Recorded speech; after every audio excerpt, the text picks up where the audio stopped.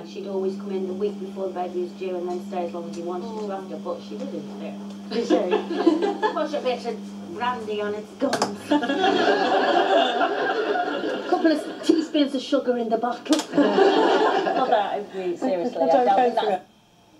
I'm from Hinckley in Leicestershire. I'm Nick. I'm a service desk analyst from Liverpool. Beginning of a week that will see Article 50 triggered on Wednesday, the Prime Minister will say she wants to build a more united nation. Tomorrow, the Scottish Parliament is expected to pass a vote in favour of seeking a new Scottish independence referendum, which Ms Sturgeon wants to hold in autumn 2018 or spring 2019.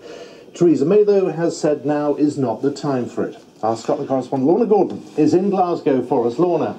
Yes, Simon, number 10 says of the relationship between Theresa May and Nicola Sturgeon that every political relationship has its own dimension, and certainly the public stance between the two leaders over the past 2 weeks has pointed to a relationship which has its challenges, particularly when it comes to the issue of the timing of any possible second independence referendum. It is a week in which two unions will dominate the Prime Minister's agenda. One, the EU, that the country is leaving, the other, the UK, a union Theresa May wants to keep together. The precious, precious bond between England, Scotland, Wales and Northern Ireland. Her first visit after taking office was to Scotland.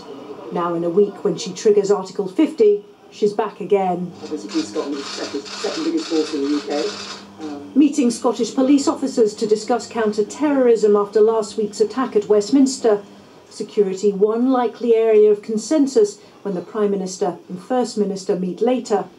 Agreement in other areas may prove more challenging. My position isn't going to change, which is that now is not the time to be talking about a second independence referendum, because it wouldn't be fair on the Scottish people to ask them to make that decision when the facts aren't clear, and also because now is the time when we need to pull together to make sure we get the best possible deal for the UK, including the people of Scotland. A majority of voters in Scotland opted to remain in the EU referendum. I believe that it would be wrong for Scotland to be taken down a path that it has no control over. Nicola Sturgeon says her government has met a brick wall of intransigence in the negotiations to protect Scotland's place in Europe.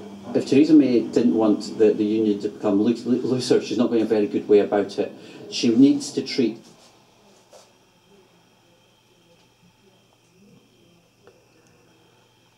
your relationship with Europe. The Scottish Government has sought compromise with the UK Government. It's now up to the UK Government to respond to that compromise. Tomorrow at the Scottish Parliament, the SNP and the Greens are expected to vote in favour of the right to call a second independence referendum. Both sides in this debate on Scotland's future appear as far apart as ever. Talks later, yes, but little sign yet on how this constitutional disagreement will be resolved. Let's go to Lorna live now in Glasgow. And in terms of this meeting, these two women, just how cordial will these talks be? Well, certainly number 10 say they hope the talks will be constructive, but it really is